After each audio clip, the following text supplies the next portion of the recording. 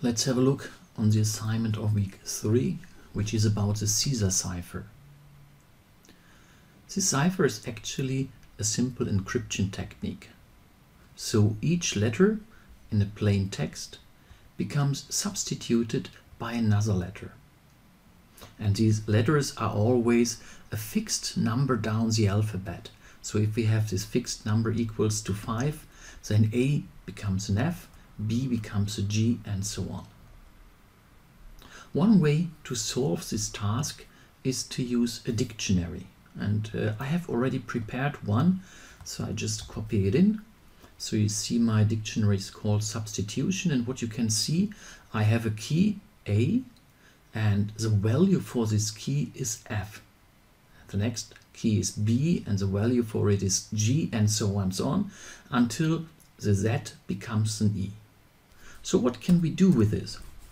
So if I can say, for example, print substitution, and then say A, then you see not the A but the F is printed out because the key A goes to the value F.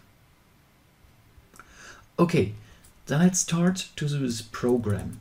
So the first thing what we have to do is to get a sentence, and we have to ask for an input. So please enter a sentence, copy, and we say our plain text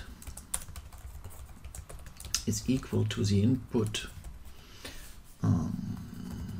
Please enter a sentence, and then, as argued in the exercise, it is good to only have lowercase letters.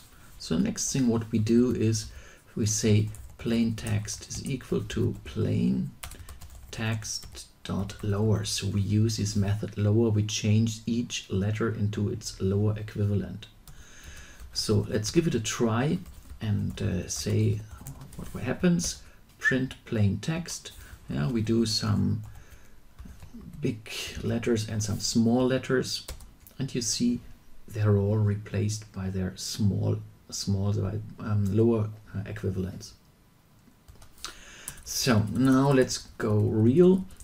Now we have to go and iterate over the plain text character by character, and then we have to convert or substitute each character and put it into a new string called secret letter, and this one secret text, and this one we have to declare first, so we have to initialize it. And now let's loop over our text for character in plain text. And now we have to be careful because the text could consist of non-letter characters like a space or exclamation mark or something like that. So we first better check if the requested character is in our substitution dictionary. So we check if character in substitution, and only then we replace it. So character becomes substitution by its character, and the non-substitutable characters simply remain as they are. And now we have to add this character to our text, secret text plus equal to character. And finally we have to print it out. Print secret text. Now let's give it a try. Python is cool. Do some exclamation marks, and what you can see, it seems to be converted. That's it.